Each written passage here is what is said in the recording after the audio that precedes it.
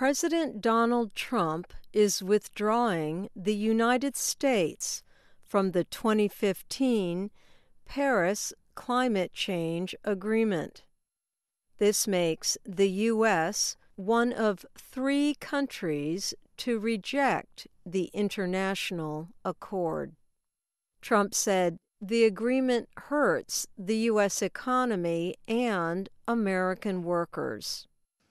The Paris Accord would undermine our economy, hamstring our workers, weaken our sovereignty, impose unacceptable legal risk, and put us at a permanent disadvantage to the other countries of the world.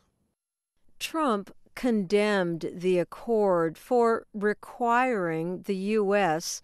to pay other countries trillions of dollars. Now he says he is putting America first. I was elected to represent the citizens of Pittsburgh, not Paris.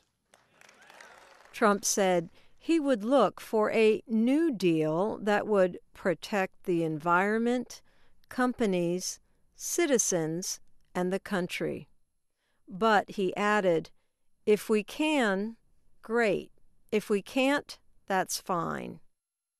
The agreement was made to fight global warming and pollution by reducing carbon emissions. Many scientists and world leaders say man-made greenhouse gases like carbon dioxide are slowly warming the planet and hurting the environment. Carbon dioxide comes from burning fossil fuels. Others question the science. They say that climate changes are natural, and they say that the Paris Accord will slow economic growth and cause higher energy costs. 195 countries supported the 2015 Paris Agreement. Nicaragua and Syria did not. President Barack Obama signed the agreement shortly before he left office. The former president criticized Trump's decision. In a statement, he said nations that stay in the Paris Agreement get benefits and jobs and industries created.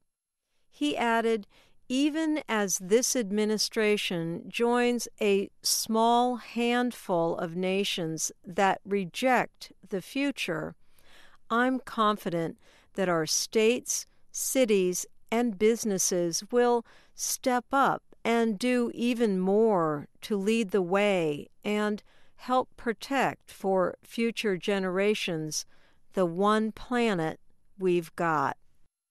Many American business leaders have also asked Trump, the businessman and now president, to stay in the agreement.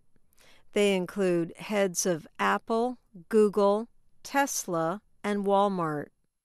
Even fossil fuel companies such as ExxonMobil, BP, and Shell say the United States should stay in the deal. Michael Brune heads the Sierra Club, a group that supports environmental protection. He said in a statement, Americans will look back at Donald Trump's decision to leave the Paris Agreement as one of the most ignorant and dangerous actions ever taken by any president. Scott Pruitt, the head of the U.S. Environmental Protection Agency, spoke after Trump. He praised Trump's decision and said American businesses have been a leader in reducing pollution. For that reason, Mr. President, you have corrected a view that was paramount in Paris, that somehow the United States should penalize its own economy, be apologetic, lead with our chin, while the rest of the world does little. Other nations talk a good game. We lead with action, not words. Freedom Works is a group supporting smaller government. In a statement, it said staying with the agreement would cost the U.S. economy more than $2 trillion and nearly 400,000 jobs. It called the agreement a misguided treaty. 22 senators from Trump's Republican Party signed a letter last week supporting withdrawing from the agreement. It said that remaining in it would subject the United States to significant litigation risk that could complicate Trump's effort to overturn Obama-era regulations, known as the Clean Power Plan. U.S. allies around the world have expressed concern about what will happen if America pulls out of the agreement. European leaders and Pope Francis pushed Trump to stay in the deal while he was traveling last week. In a speech in Berlin Wednesday, Chinese Premier Li Keqiang said that fighting climate change is a global consensus and an international responsibility. China in recent years has stayed true to its commitment, said Li. Critics also say that U.S. withdrawal from the agreement will leave a leadership hole that will be filled by China or Russia. I'm Ann Ball.